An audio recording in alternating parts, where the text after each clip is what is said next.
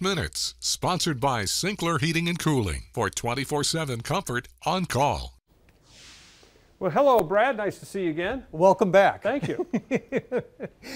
Chris, I have a question for you and for everybody at home. Put on your thinking caps. Wait, no one told me there'd be a quiz when I got back. This is an easy one. Okay. What is the most commonly farmed species in the world? The answer is the chicken. It is the chicken, and that's what today's story is about. It comes from a study out of Australia. All right. Cross-species communication. Humans crack the chicken clucking code.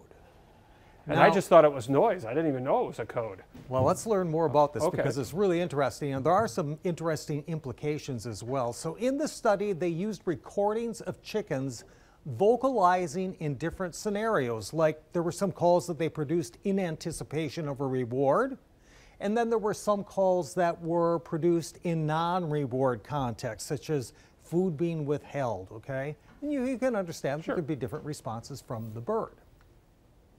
So in the study, it was an online survey. 194 people voluntarily Okay.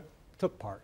Here are some of the demographics. 76% were female, the others not, obviously. 52% were from Europe, 23% from the Australia area, 3% North America, 4% South America, 2% from Africa, 30% lived in an urban setting, 30% rural setting, 40% suburban areas. And there was more.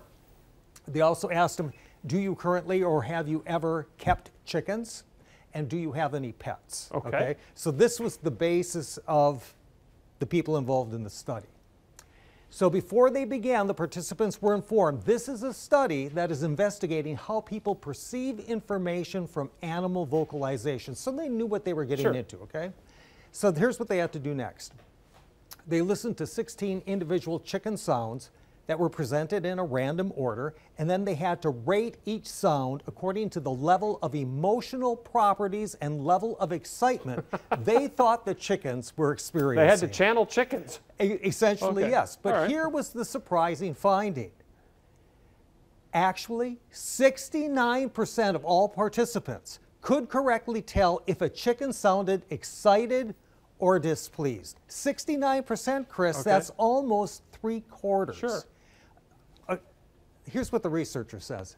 This is a remarkable result and further strengthens evidence that humans have the ability to perceive the emotional context of vocalizations made from different species. Think this through. There needs to be more studies with maybe other farm animals, Okay. pigs, cattle, horses, because what if there is actually a connection between humans and these other species in vocalization?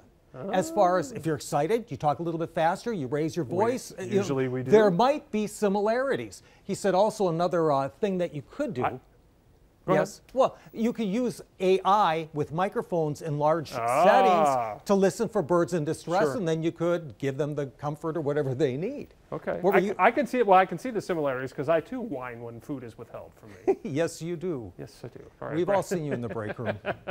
Brad, thanks so much. See you again tomorrow. Still to